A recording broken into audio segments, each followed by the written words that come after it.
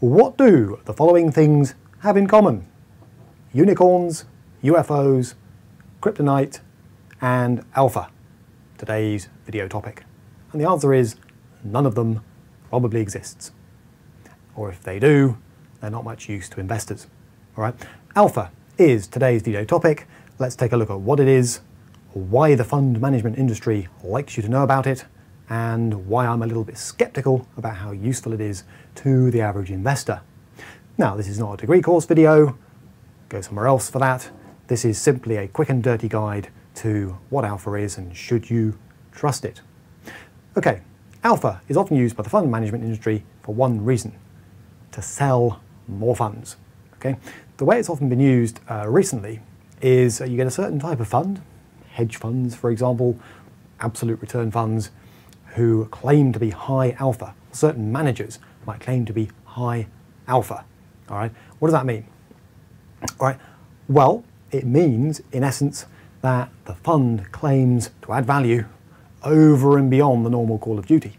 In other words, the fund claims to outperform a benchmark of some sort, and that outperformance is down to the skill of the fund manager. The implication is that without the fund manager, that outperformance wouldn't be possible, and that benefits you as the investor, and of course, a cynic would say, it benefits the fund manager as well, because alpha is used to justify quite high performance fees, otherwise would be quite tricky to justify. All right, so there it is. There are other letters of the Greek alphabet that permeate the financial markets, like beta and delta, for example. This is all about the first one, alpha. Now, what specifically is alpha? I mean, what exactly is the claim here? Well, there are essentially two types of alpha. Alpha, just spelled like that. All right, two types of alpha. There is what I call fund alpha,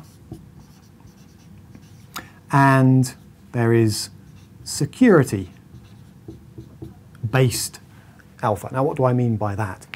Both a similar idea, right? It's all about capturing the performance almost you weren't expecting to get. Heavy hint that's been added by the fund manager. What do I mean by the performance you're expecting to get? Well, there is a thing out there called the capital asset pricing model, which I cover in another video, that talks about why the City's share pricing model is bust. Okay, so I'm not going to do a lot of detail on it here. But there is a model out there that basically calculates the return you should expect to get from a given portfolio or a given share or security. All right, and that model is built on something called beta. And beta I cover in another video, rather unimaginatively entitled, What is Beta? All right, so what I'm about to say is built on two things: CAPM, covered in one video, and beta, covered in another. But essentially, what that model that uses beta tries to do is it says, here's the return you can expect to get from a fund or a security. Anything else on top is alpha. Anything else that model doesn't predict you should expect to receive is fund manager added value. Now, I can distill that down a bit, turn it to plain English, and say, actually on the left here, it pretty much works a little like this. All right? Imagine a fund has set itself up and called itself the UK Equity Alpha Fund. All right? And they want you to put your money in, and the fund manager has said, I'm going to take out 2% every year as a management charge. That's 2% of the value of the fund, whether it goes up or down every year. That's mine, it's going in my pocket, and 20% of any extra performance I generate, any alpha. Okay, you can probably see where this is going now if you're a fund manager. So what would that extra return be? What would you get your 20% of? Well, let's say the benchmark is the FTSE 100. That's the leading index of UK shares. If you're not sure what that is, check out my video, which is all about indices, okay, in my series. So let's say the FTSE 100 rises 10% over a year, for example. And this sexy fund, the UK Equity Alpha Fund, I think I'll call it, the fund, okay, manages to rise by 12% over the same period. The fund manager could claim, without going into the depths of portfolio theory, the fund manager could claim, well look, that extra bit, that extra 2% is alpha. Okay? And if you turn that into a number, the extra 2%, they might say, and I'm having 20% of that in my pocket because that's extra value I've generated for my investors. Okay. On this side, you can also do this sort of on individual shares. Here I'm assuming it's kind of a portfolio. On this side, you could say, well, the CAPM model, the capital asset pricing model, if you're not sure what that is, check out the video I mentioned earlier on the Citi's pricing model. That model might suggest that a security with a particular risk factor called beta, again, see the video there, the CAPM model might predict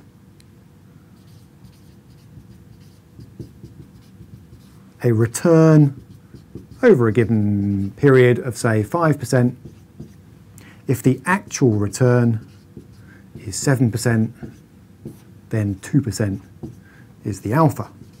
Now, I've summarised a heck of a lot of theory to get to those 2 points, but that really, as an investor, is most of what you need to know. Alpha is the claimed extra return that the fund or a security within a fund has generated over and above that the CAPM model predicts. Now, you might think, so far so good. Well, if you generate 12% when the benchmark's only doing 10, 2% extra return for investors, well, why not have 20% of that as a fund manager? Well, here are some of the problems, okay? Here are some of the problems. First of all, if you're defining alpha as the extra return over what the CAPM model predicts using beta, all I need to tell you is if you don't know what the CAPM model is and have got no intention of finding out, it is a massive lump of assumptions. Okay, it's a load of judgments. CAPM sounds scientific, but it requires you to make a whole load of judgments. And you're saying that anything extra that's generated as return over and above that is fund manager added value. Well, I'd say that's a little bit of a stretch, actually. It assumes that you have complete faith in the underlying model to generate the required expected return correctly in the first place. And I have some doubts, as you'll see in my other videos. Secondly, this is all incredibly short term. You'll get fund managers saying, well, look, over a very short term period, I outperformed the benchmark. I want my extra 20%. But really, how can you separate over a short term period luck and judgment? Frankly, how do you know this 12%, this extra 2%, was down to fund manager skill? Okay, you really need quite a few time periods, 5, 10 years, then come back to me and say, I generate alpha, not just 1 to 3, as has happened in the past. So alpha's been used as an excuse for a fund manager to make a very short-term return, take money off the table, pocket it, and then subsequently many of those absolute return funds and hedge funds have kind of nosedived, but by then it's too late. You see, because the performance fee isn't refundable when the fund collapses. Right? It's going to have a one-way ticket for the fund manager. So alpha's used in that way to justify some extraordinary short-term fee structures. Okay. Third, reason why I have a problem with alpha is that the past is no guide to the future. All right, and in any case, fourthly, if you like, what are you actually going to do with it? I mean, if I tell you, for example, that 3 funds out of 20 have outperformed massive alpha, what are you going to do? Pile into them? Okay, because how do you know those same 3 funds will keep on performing at the top of the sector for any length of time? Okay, just based on the alpha generated over a very short-term performance period. Very few fund managers in reality outperform long-term. Even the stars of the market, like Anthony Bolton, once the UK's arguably most successful fund manager, okay, got himself into deep trouble when he went into China with this, the new Special Situations Fund. He suddenly found out that that was a very different environment to invest in than the one perhaps he'd been used to in the past. Okay, so even the best fund managers can fail, and therefore my advice would be this. When you look at a fund, there are 2 elements that matter. Cost is one, performance is the other. But the problem is this, cost is known, you are going to pay those 2 and 20 fees. The performance, who knows? So I must admit, I'd be inclined not to buy the alpha story hook, line and sinker and pay for a very expensive fund. I'd be more tempted if I was looking at UK equities, for example, to pay for a much cheaper passive fund, all right, risk losing a little bit of alpha if it exists, maybe it doesn't, because at least then I know I'm getting a cheap product, okay, rather than one that's much more expensive where the returns, frankly, are just as uncertain. To download this free video to your favourite mobile device, find us on iTunes by searching for MoneyWeek. And the entire video archive is also available free. Just visit moneyweek.com.